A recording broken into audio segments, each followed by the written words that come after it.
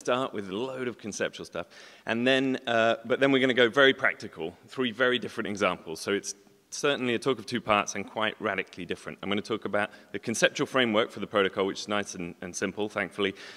A bit about value perspectives and how we think about those in the protocol, because this has caused a fair bit of confusion and maybe a little bit of angst.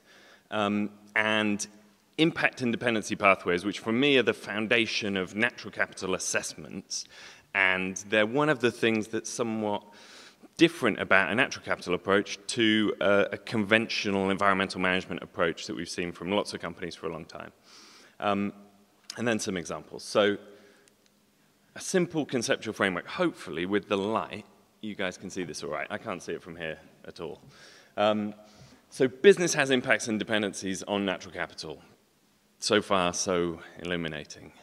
I would say that actually, though, there's something interesting in saying this, because it highlights the interdependencies between companies and the environment, which is kind of key. It's not something that's out there. It's something that is inextricably linked with business.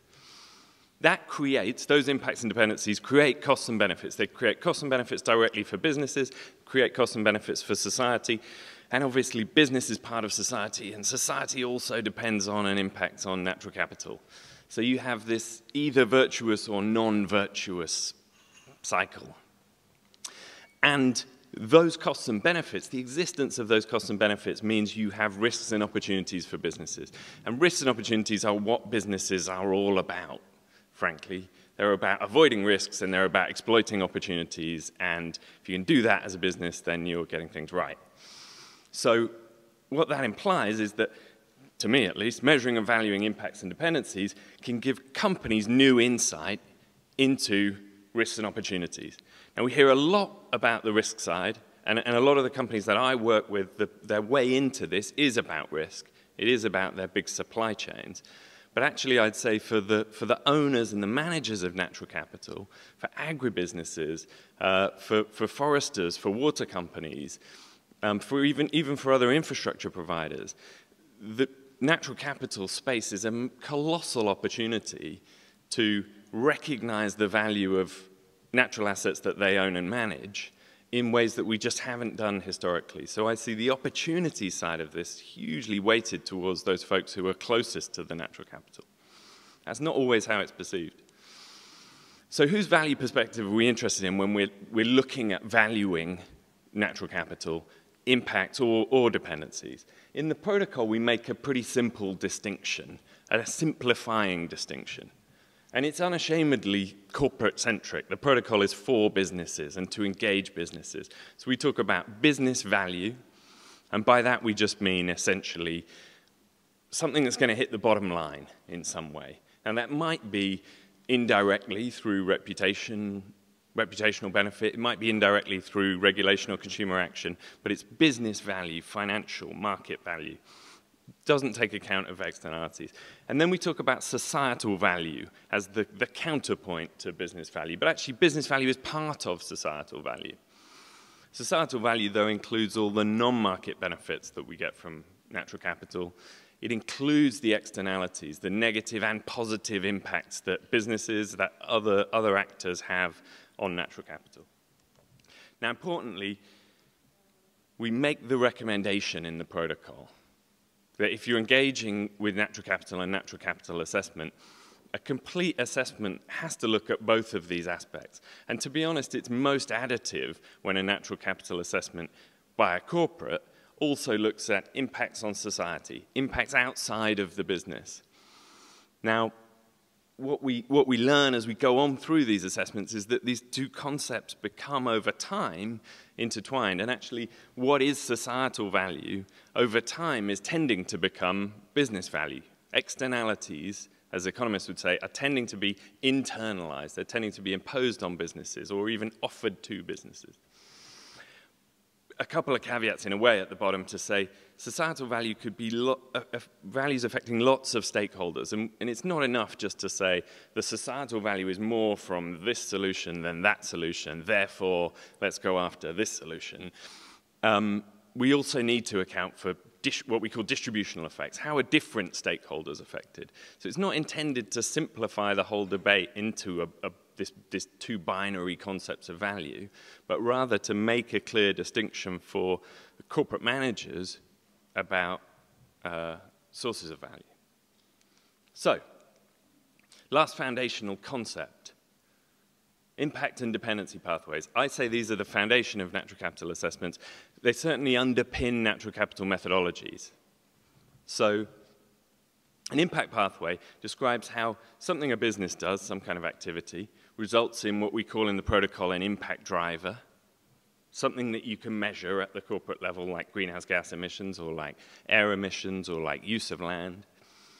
How that causes changes in natural capital, changes in the physical environment, essentially, and how those changes in natural capital affect different stakeholders. So they basically tell us what we need to measure at the company level, what changes in natural capital we need to be thinking about, and how those changes affect stakeholders, therefore what we need to be valuing if we're valuing impacts. And dependency pathways, a similar kind of story, basically illustrating how companies are dependent on natural capital and how changes in natural capital are going to affect the costs of doing business. So I've just pulled these, in the true spirit of the Creative Commons license of the protocol, I ripped these diagrams straight out of the protocol and split them into bits. So I say business activities generate emissions or resource use, what we call impact drivers. So that's the bit we can normally measure at a company level, and lots of companies are measuring that. But then it's necessary to consider how does that create changes in natural capital. In the case of air emissions, how do concentrations change? Do wind conditions mean that actually the air emissions are dispersed and they're not an issue? If I'm using water, who else is using water? How scarce is water? What's the context? And that's a piece that goes beyond most corporate environmental reporting. And then how do those changes in natural capital affect people? What are the endpoints that we might value?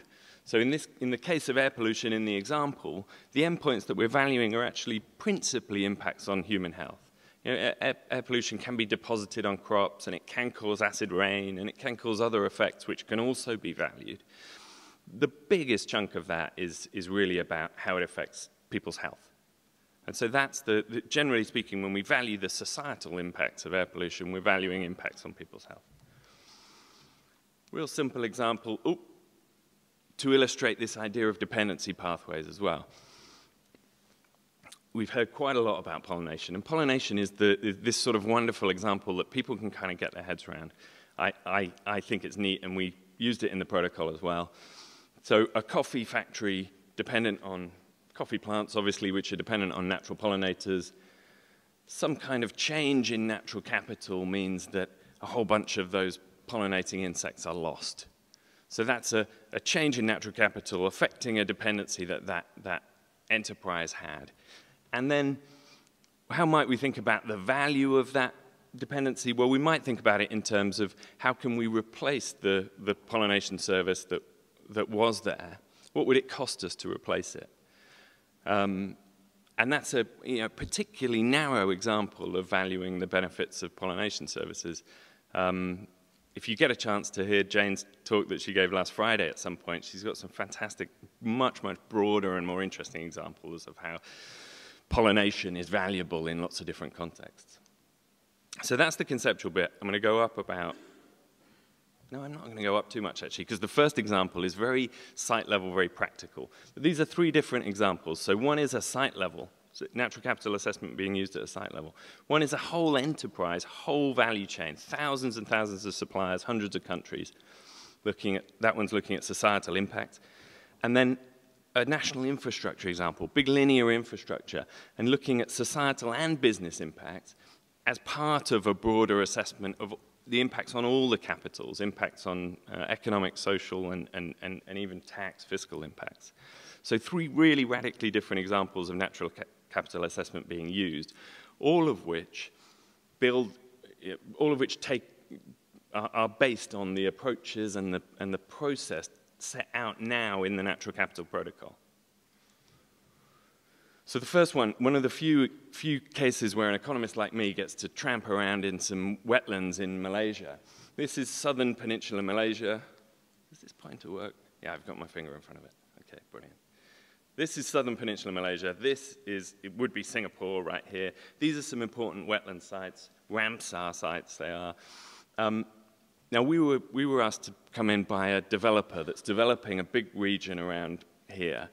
And they had become conscious that basically the degradation of the mangroves, which they don't own and don't control, was threatening their business.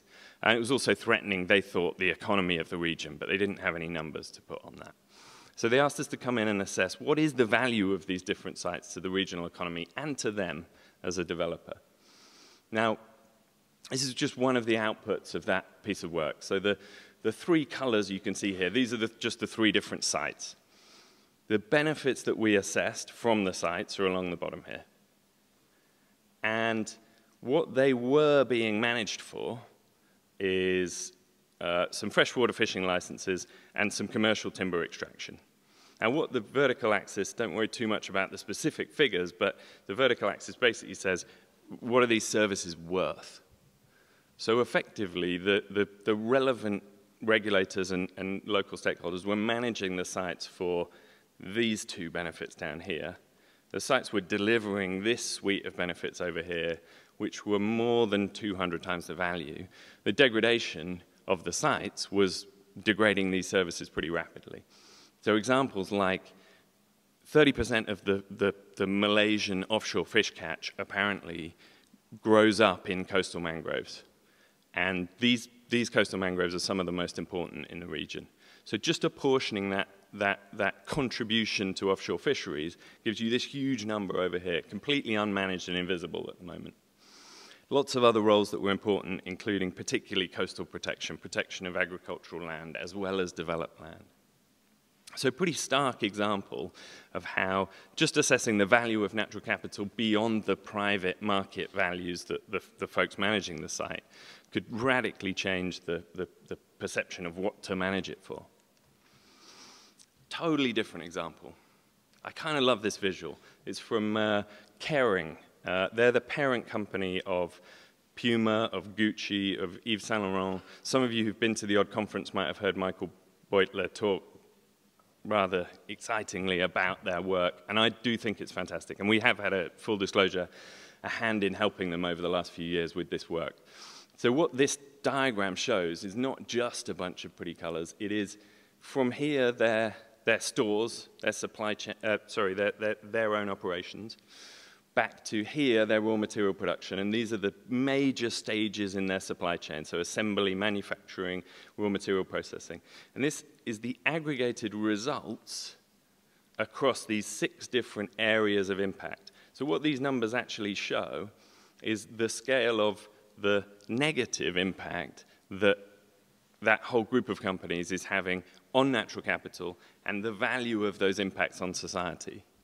This is one of those classic ripostes, I think, to natural capital assessment is about greenwashing, or can be used for greenwashing. So this is, for me, a great example of how you do natural capital assessment thoroughly and across your whole business, and you establish on the balance of positive and negative impacts that actually you have what is a pretty huge negative impact overall throughout your supply chain, and then you can put that information into action to start managing that impact. Well, it's not greenwash. It's kind of the opposite of greenwashing, and it's a sort of an action in radical disclosure that's completely different to what we've seen historically, I think. So one example of how they're using this, it's all about materials in their supply chain. So these are a whole bunch of different materials that they use. The bars up here, probably can't read the colors too well, but these are the negative impacts associated with those materials, and these are the quantities of materials that they're using down at the bottom. So some of them, like animal fibers, like metals, they're using in pretty small quantities, but they're having pretty big impacts. Leather is this huge bar over here. Now they use that information then to look at how can they improve? Basically, how can they reduce the negative impacts that they're having, ideally without affecting their bottom line? Now, in this case, we've got them dissecting a pair of fancy, probably Gucci shoes. And we've got the bits of that shoe production in here. So the leather upper, the laces, the soles, the manufacturing process. And each of these, I don't know if you can read them, each of these is basically, so here we've got alligator, calf, pig leather, who knew, and different intensities based on the natural capital impacts. So what you can sort of see is lots of options between these, and tons more options in the analysis. Each based on a deep dive into these locations to look at, well, what are the natural capital impacts associated with my sourcing from these places? And the upshot is basically you take the higher impact options and you have an impact of a negative impact of 42 euros. You take the lower impact options, you have a negative impact of less than 10% of that. Now, in this case, they think the effect on the cost of a pair of shoes is pretty nominal of switching between these two options. So it's just new information that allows a better decision with, as far as I am concerned, no real downside. So, last example, very quick one, completely different example again. The Bewley-Denny line in Scotland, a massive piece of linear infrastructure in Scotland, putting new electricity cables across the sort of heart of Scotland. Essential national infrastructure, actually infrastructure bringing offshore wind power down into the rest of the UK. So kind of an upside that the assessment wasn't even concerned with. But they were going from smallish towers to humongous towers, had a whole bunch of options about how that could be done, and it took an absolute age to get consent for that effort. And one of the conditions of the consent, or several hundred of the conditions of the consent, defined a bunch of changes to the line. And the company enacting this, Scottish and Southern Energy, wanted to look at, were those changes worth the extra cost? So you've got a financial cost to the bill payer or to the taxpayer, and you've got a bunch of changes to infrastructure to safeguard natural capital, principally to safeguard visual amenity effects. Was that trade-off worth it? So this is why I said using natural capital as part of a wider assessment. Here we're looking at, these are the impacts on natural capital, and you can see this huge bar here, the major area of concern, and as it turned out, the major area of impact was impacts on the landscape of Scotland. So this line was passing very close to the Cairngorms National Park. It was affecting lots of great scenery, and it was affecting a lot of tourism and recreational users in Scotland as well as local folks. Now, what the whole assessment shows is there was some positive economic contribution of generating, of building the line, a bunch of negative impacts on cultural heritage and tourism, and this huge impact on the landscape. The line that was actually built had quite a different profile of impact. And you see the major shift is on the landscape bar. So this is based on moving it away from the sites that people most commonly use, taking it out of sight lines, actually at major expense undergrounding part of the line. And what you get to in the end is the net impact of those changes. So the total value created for society of those mitigation measures, which were costing real hard cash, £77 million for UK taxpayers, but the benefits overall, if you add up all the bars around the outside, and the principal benefits were improving, massively improving the impact on the landscape in Scotland, was a pretty healthy return on investment. So actually, this quite messy planning process had ended up delivering value for money changes, if you want to put it like that. Now, probably it could have delivered more value for money changes with some different design, but that's where I'll leave it. 3 different examples. Thanks.